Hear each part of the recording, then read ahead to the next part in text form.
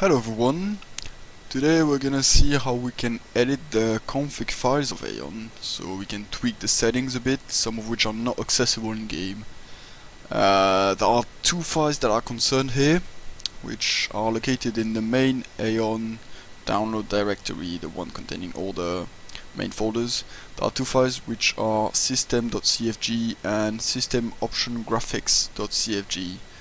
The second one, the system option graphics, you can edit with any text editor such as Notepad++, for example.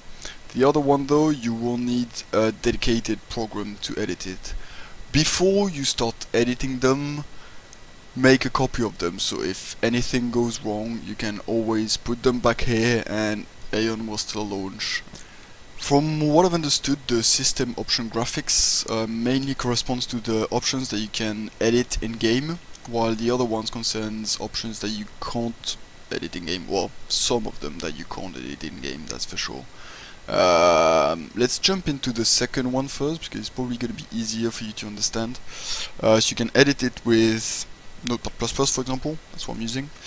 And you can basically see all the options. It's quite simple to see how it works. You've got a key, then you've got equals, then you've got double quotes that surround a number that corresponds to like what setting it is set on. So let's take an example. My screen height is 2160, my screen width is 3840. I'm using a window full screen, which corresponds to 1, and I'm guessing 0 and 2 corresponds to windowed and full screen.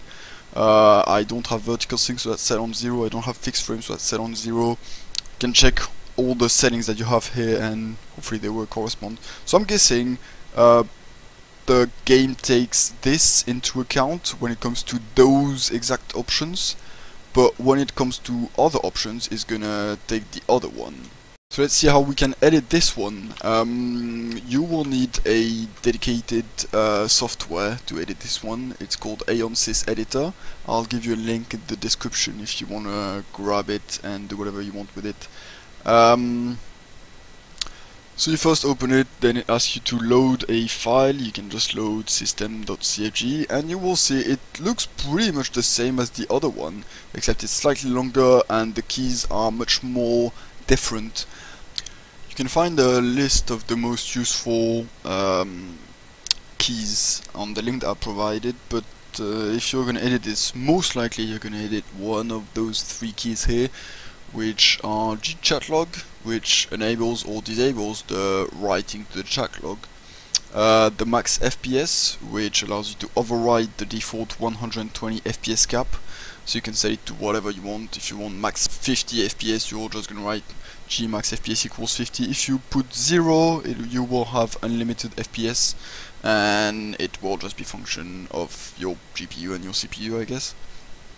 And finally, you've got one key that's G show FPS, which by default displays the FPS counter that you've got in Aion.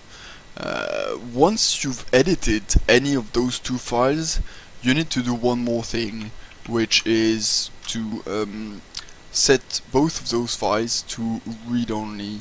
Otherwise, every time you're gonna leave Aion, it's gonna be overridden and it's gonna basically just set to the settings that are in Aion right now, and that will just reset basically your config files to whatever you had when you first opened them.